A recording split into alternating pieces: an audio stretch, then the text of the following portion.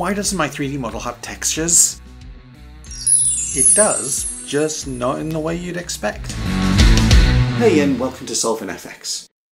Ever since After Effects 24 introduced 3D models directly in the timeline, there's been a whole new discipline of 3D to learn. I mean, you're watching this, so you know the issues. I've collected 4 examples to work through with you. There's 3 model file types AE can import: OBJ, GLB and FBX. OBJ files are the OG 3D file. They're written in plain text. You can open them in Notepad and see what they're doing. Textures are controlled by MTL files, which store colours and links to image files.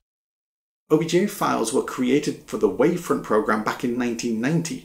It's one of those legacy formats that's still around because it just works. GLB files came out of VR and AR technologies and have proven useful for web-based sharing as all the textures are wrapped up in the model, unlike OBJ with its separate files. They're optimized for size. FBX is a proprietary 3D file, so theoretically there could be license issues. It's not like Adobe to suffer from those. Realistically though, FBX is arguably the industry standard, and OBJ files can't contain animations either. Let's assume you have a Blender model, like this awesome Voyager from Alex 3D. As I go to open the model, just before I click open, I'll click on the cogwheel and uncheck Load UI. This keeps the layout consistent. And this model has an animation. I'll switch to the animation tab and bring the timeline back to 0. There we go. And to see the colouring, I'll select Viewport Shading. There, that's what we want. So now I'll just go to File, Export, and there's Wavefront OBJ, GLTF, which is GLB, and FBX. If you don't see a GLTF option, go to Edit, Preferences, Add-ons, and search for GLTF and add it. You might also want to enable FBX while you're here too. When you go to Export, for OBJ, make sure to check Materials and the PBR extension in there. For GLB and FBX, there is a checkbox for animations. If you include these, they'll appear as options in the After Effects timeline.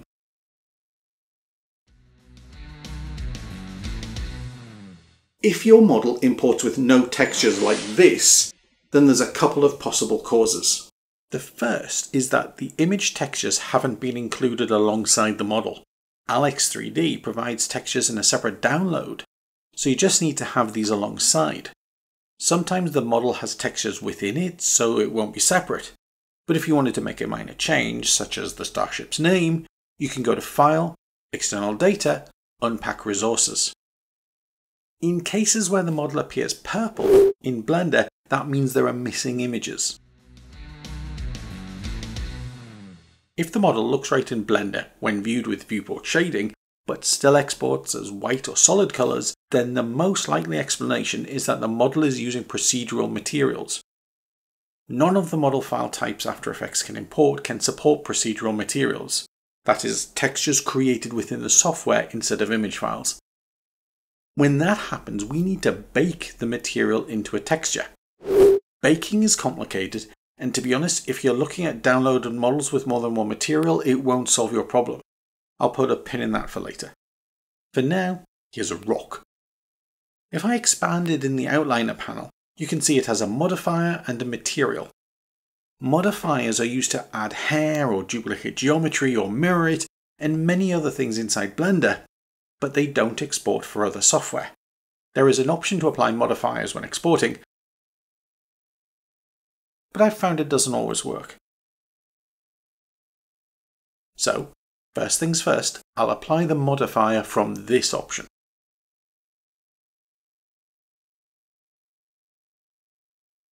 If I now switch to the Shading tab, you can see the material is using noise to generate a fractal surface. If I now go to Add, Texture, Image Texture, a new Image Texture node pops up. If I now select the New option and give it a name, and you can see this is going to generate a 1K image. Probably fine, but for more detail I could increase it.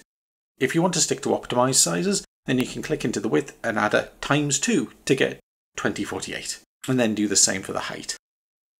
Make sure this node is highlighted, then go to Render Properties, the little camera icon. Make sure the render engine is the Cycles renderer, and scroll down to Bake and expand it. Set the bake type to diffuse and uncheck direct and indirect, which refers to lighting. And then click Bake. If you get an error message that says no active image, make sure you run through all the steps of the image texture node. And when it's done, you should see a representation of the image in a UV map. We're not quite done though, because we're still linking the original material to the rock. So in the shading area for the material, find the material output. Click on the pin for surface and drag it off the node to break the link. And I have to do the same for displacement. And then I'll drag this over to my image texture node and then click and drag from the color pin of the image texture to the surface pin of material output. Then I can export my model by going to File, Export, GLB. But you'll have seen both in Blender and After Effects that all the nooks and crannies are gone. Well, we can bake this in the same way. Create another image texture node and make it a new image. Then with it selected, in the Bake Type dropdown, choose Normal. Bake the new image. But then, this time, we'll unlink the principled BSDF node, link our two image textures to Color and Normal, and then link its BSDF node to the material output. Anyone else hear BSDF and think North Sea ferries? No, that's just me then.